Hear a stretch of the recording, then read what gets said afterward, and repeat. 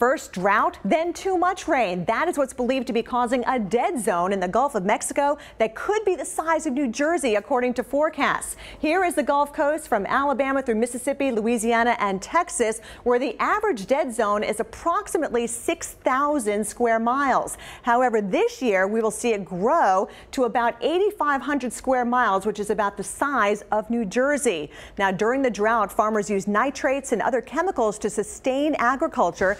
Then we saw the heavy spring rains lead to runoff into the rivers, which of course dump into the Gulf of Mexico. So what is a dead zone? Basically, it's a lack of oxygen, not enough to sustain life. You get too much nitrogen and phosphorus that leads to giant algae blooms. It's located in the bottom waters, so that zone is basically invisible. Animals, especially bottom dwellers like worms and clams, would die and affect fish that feed off them, which would be quite devastating to the fishing industry along the coast, especially shrimp fishermen. So the bottom line is to be more aggressive in dealing with pollution coming from agriculture to keep that oxygen flowing even underwater.